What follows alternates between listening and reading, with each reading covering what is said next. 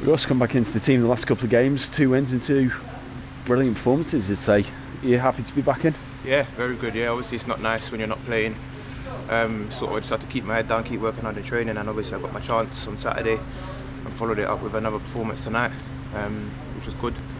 And obviously turning around in form at the minute, a couple of wins on the spin, how important is that? Yeah, at this stage it's all about getting the wins, getting the points on board. We've got 10 games left now.